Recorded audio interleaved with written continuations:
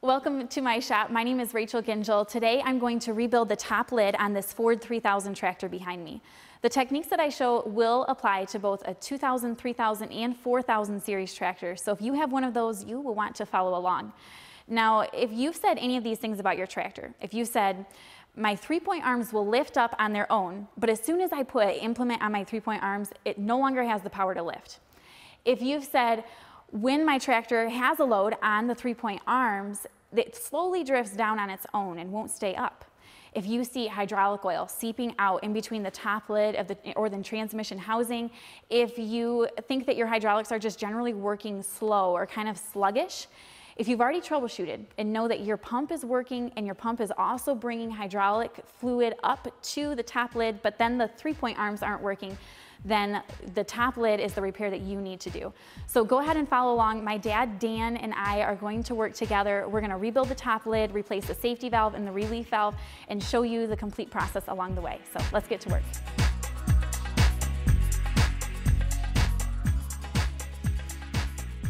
This plug is the plug I was referring to that will help you test if your pump is working and pumping hydraulic oil all the way up to the top lid of the tractor. So you could remove this plug and start your tractor up and see that the oil shoots out. It will actually come quite high, so make sure you're ready for it. And you can test to see if you are getting hydraulic oil to your top lid through that plug.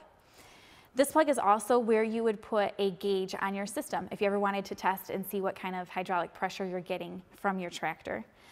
If your tractor does not have this block-off plate and instead has a remote hydraulic kit, then you won't have, it'll look slightly different. But the thing to pay attention to is that the bolts, these 3 bolts that hold the cylinder onto the top lid, do need to stay intact. Don't remove those. Only remove the bolts that are around the perimeter so that you can free up the top lid. And then once you have it freed up, go ahead and lift the top lid straight up and off of the tractor onto a bench to help you work on it. This is quite heavy. It takes 2 people to lift it, or if you don't have a buddy to help you, then you can use a cherry picker to connect onto the top lid and help you lift off safely so that there's no accidents, since it is quite heavy. Once you have it off, we're ready to flip it over and start taking it apart.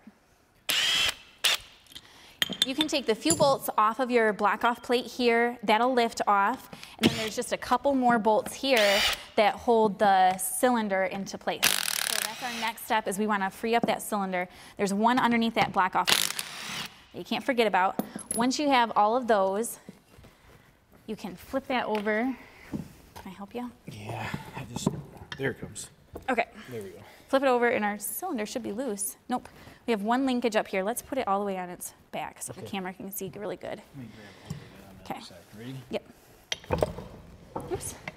Okay. Now, this will kind of set off to the side, and then the cylinder looks like it's loose. It is. Let's just lift that out of there. That The ramrod is in the middle that valve on the piston. There we go. You got it? Yep, I got it. Yep. Okay. And there's the top. So the cylinder's off, which has the piston inside, and we're going to disassemble that next. To get the piston out of the cylinder, you'll need to use a blow-off nozzle towards the back here and just apply a little bit of air pressure through that hole until the piston shoots out. Notice that I set up a block because I don't want that to go flying across the shop and hurt anybody. So you can do the same. It's this hole right here, and then your piston will come out so that you can put a new seal on there. I am choosing to remove the safety valve from my cylinder. You may choose to do the same. When you replace yours, just make sure that it either has a metal washer or an O-ring washer behind it. Some people will replace their safety valve just because they want to do a thorough job and replace as many parts as possible, and if that's you, you can go ahead and replace it. However, it is rather durable. Typically, if your safety valve is bad, you will have hydraulic pressure at the pump, but you do not have pressure underneath the seat at that plug that we talked about earlier. This isn't the only thing that would cause that symptom, though. You could also have a bad relief valve in the bottom that we'll talk about later. You could have a problem with the O-ring in between the top lid and the housing. And the tube that comes up there has O-rings on both ends. It could so there's many things, but safety valve could be one of them if that's the symptom you're having. I'm going to start disassembling this, but I've already got a little bit of a head start. I took the bolts out ahead of time. This is the up and down spool right here. It gets stuck. If your tractor has the problem where it lifts the implement up and you put the lever down, nothing happens, this is what's stuck. The oil just simply is off here, and when you open the valve, the oil runs past. The other part of this valve that people don't take the time to fix is the next little valve down further. This valve here down further is a little more trickier to get this valve out. Rachel's took the exhaust off the back, so there's 2 bolts on the back side. I'm going to turn it around so you can see. And I went ahead and took the plug out of here. There's a plug, and it just has a fine thread. It's a 3/8 bolt, fine threaded. And what you'll see on the back of the pump is just this plug with that hole stuck in here like this. You have to pull that out. Now there's a puller to do it. I'm trying to think of ways that people can do this at home. So it's just a 3/8 bolt, fine thread. I threaded it in to the end of it, and I took a hammer and just simply tapped it out. It's pressed in there pretty good. Once you get that out, then the valve that we're talking about is inside. So I'm going to just take a screwdriver. I'm just going to push the valve out, and there's the valve that also gets stuck. This doesn't have much spring pressure to make it move. So I'm going to put it back in the hole. There is a bushing inside here. I don't like to take that bushing out. You drive the bushing out, you drive it back in, there's a chance of mushrooming in it, then you will have a valve stuck. So leave the bushing inside. All we're trying to do is clean this up. So I'm pushing it back in, and you can see I can move it with my finger back and forth. That is what we're trying to accomplish, is to move that easily and that freely. So I'm going to put this back in. I'm going to put my plug in behind it with the threads facing out, and I'm going to clean this up with a Scotch-Brite pad. If it has any type of grooves in it, I'd be concerned about that. But this one's real nice. And then I'm going to lube everything up here because you don't want to put this together dry. And we'll put it back together. For your piston, you have 2 different options. You can replace your piston and put a new one in, like I am, or if your piston appears to be okay, then you could likely reuse it. Go ahead and hone the cylinder, make sure that that is clear of any grooves, and then for your piston, you need to, even if you reuse your old piston, you should still put on a new leather and O-ring. Now, all pistons come with an O-ring, and they all come with a backer. The 3-inch pistons, like mine in front of me, have this style of leather backer. The larger pistons have a nylon backer like this one, but all of them have the O-ring as well. Now, if you purchase the top lid gasket kit, it comes with the O-ring in all 3 sizes of pistons and the backer in only the 2 smaller sizes. So if you have a tractor that has the 3 3/4 inch piston and you need a new backer, you will have to purchase that separately from the gasket set. If you need a new piston, they are only available in the 3-inch or 3 3/4 inch size at this time. When you put your leather backer on, you can soak it in water beforehand. That helps free it up so that it will slide onto your piston easier. The leather or the nylon backer always goes on the bottom, and then the O-ring goes on top of it. It's a tight stretch here. Can you give me a hand here? Yep. Ready? There we go. Okay. Then my leather, because I had it soaking so long, got a little bit loose. So I'm just going to trace it around here and make sure that it's in the groove where it should be all the way around. Once I have this secure, I'm going to put a little bit of lube onto it, or oil, and then I'll drive it in. I'm going to fix this before I put it in, but it'll go in this direction, and then you can just use the handle end of a hammer to drive it all of the way into the cylinder.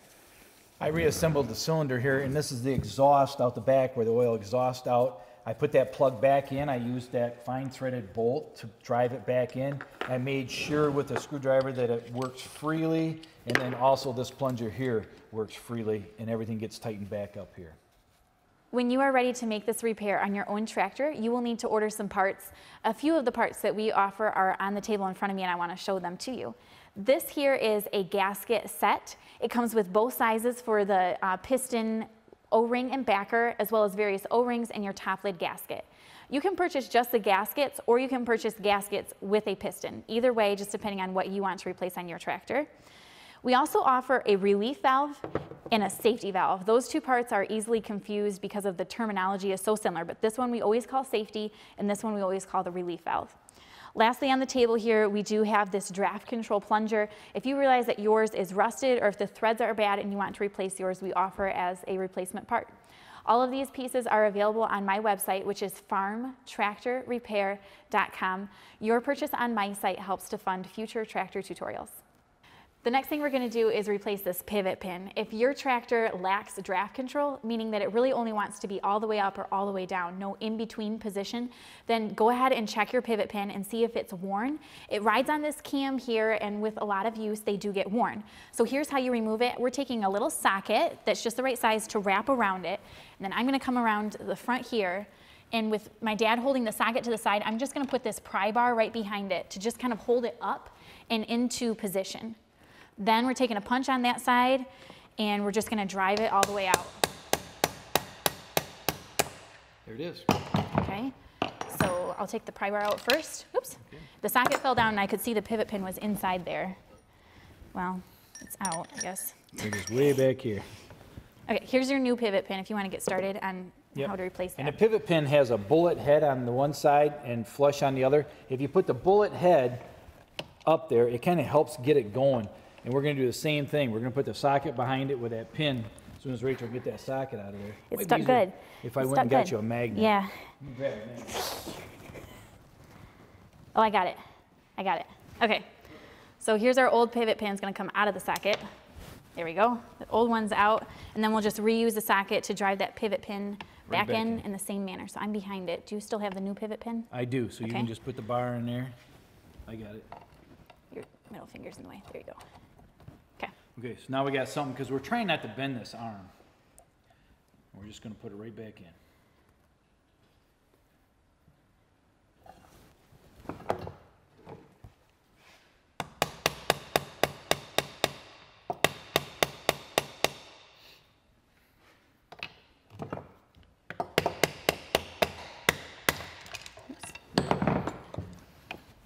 This is the challenge, to try to keep it all together here as you're pounding it so you don't bend the rod.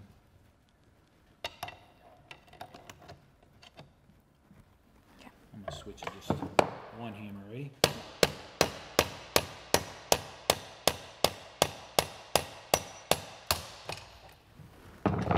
Almost there. We're getting close. It's definitely started. It's in there a good ways. Yeah. Get the magnet this time. Oh, that was so much easier.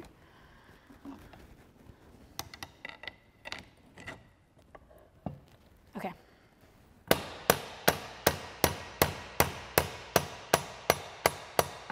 Perfect. Yeah. There you go. And there's our new pin. Let's talk about the symptom of shaking hydraulics. So if your hydraulics shake, it can be one of multiple reasons. One reason could be this pin that's in my hand. This is called the plunger guide. That's the proper term for it. This is one of the bolts that is involved with the seat going into the top lid. So if you remove your seat from your tractor, this is the bolt you're going to take out. There are two bolts, and it's important that you get them in the right order. This plunger guide goes in the back, and just as it sounds, it goes right into the plunger and holds the plunger still that comes out the back of the tractor here. So if you don't have this guide, your plunger will be shaky. What would be some other reasons why your hydraulics could be shaky? The pump that we talked about in a rebuild, one of the plungers being bad, causing that to shake because it's missing one of the plungers. Yes. Like relief valve popping in and on, popping out. Yep.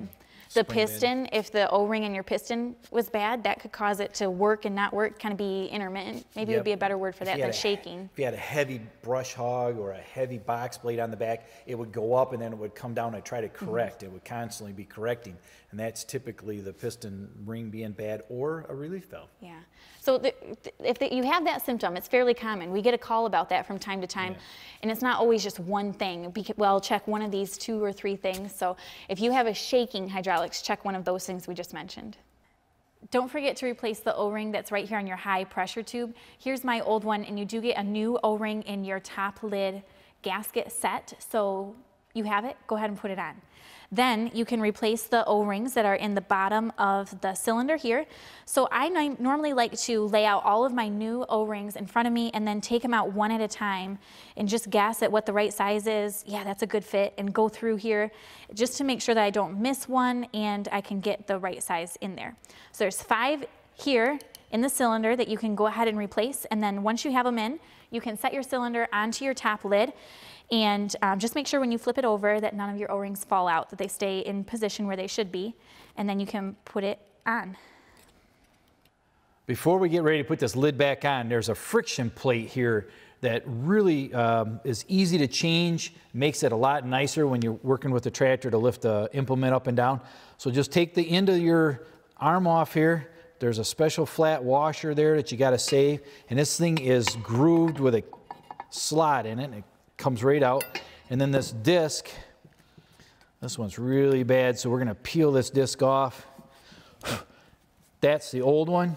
And then the new cork will go on, and it'll have, actually it's a little bit thicker, so it'll add a little more friction to our job here. So put that back on. Got to remember to get this groove over top of that in. Drop it into the slot. There it'd be. Got the flat washer, goes on first, then the spring, and then the nut. I replaced all of the O-rings in my plate and also cleaned the surface. There's no gasket here. It's just O-rings, so make sure that you replace all of them. If I remember correctly, I think I counted 8 of them when I was replacing them. Do the same sort of thing that we did before, where you just lay out your assortment and match them up for the appropriate size. If you have trouble where they're falling out when you flip it over, you can take just a touch of grease and put it underneath the O-ring to help hold it into place. With these 3 bolts attached, I'm going to tighten them up, and then we'll be ready to put this top lid back onto the tractor. I'm on the bottom of the tractor, and I wanted to show you where the drain plug was. It's right in front of the hitch here, because there's another drain plug up further. You want to get the drain plug that's for the transmission hydraulics. It's right here. These plugs are rather unique. They have a magnet on the back side of them. See the magnet that sticks out there? That magnet gets all the metal, or any metal that comes up in there, out. On the bottom of the tractor is the actual relief valve itself. It takes 1 3/16 inch socket to get this out. So I'm taking the relief valve right out of the tractor. Make sure I got a pan under it here. There's the old relief valve, and we sell a new one, and we're gonna stick a new one in and just use 1 3/16 inch socket, and simple as that, put it right back in. I put the washer on there first before I put it in. The relief valve on this tractor, if the hydraulic system quit working and had no pressure, and you weren't getting oil up to the top where that test plug is, this is most likely where it's blown. Don't forget about 1 O-ring that goes right here. It's often overlooked, but it's quite essential. And then on this tube here, there's also 1 O-ring on the top and the bottom right here that come in your top lid gasket set. So you can use a pick to remove those and put them on.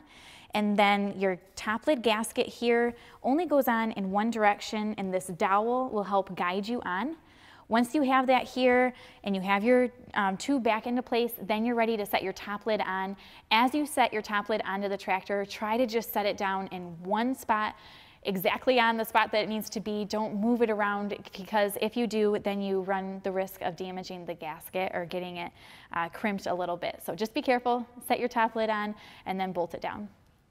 You should add oil to your system now. This tractor calls for M4864A. It's a type of oil, and the label will say that on it. Not all hydraulic fluid has that rating, so make sure that it has that label on it before you pour it in. It's a lot easier to put it in here than try to get it through that little hole. So this is how we're going to add it, right here, just like this. 6 gallons. If you need a new lift arm pin because you damaged yours while taking it out, or you discovered it was extremely rusty, you can purchase new ones. They're very affordable, and then they just slide right in. You just drive them all the way through, and then you put a little pin in the end to hold it into place. My tractor is back together, so now I'm gonna lift the lever, and you can see the 3-point arms come right up like they should. They're working well, and this is the repair that I like to see when we are finished. Thank you for following along on this repair. I hope that you found it helpful, and that after watching this video, you have the confidence to repair your own top lid. I'm confident that you can do it if you just have ordinary shop tools and a little bit of mechanical inclination. We do offer a manual if you want a book to follow along with. It would have more information than what we've been able to include in this video. So you can order that on our website. It's a good idea if you don't already have one. Please subscribe to our channel so that you get an alert every time we release a new video. And then also look for the companion pump rebuild video that goes along with this top lid video. Thanks for watching, and we'll see you next time.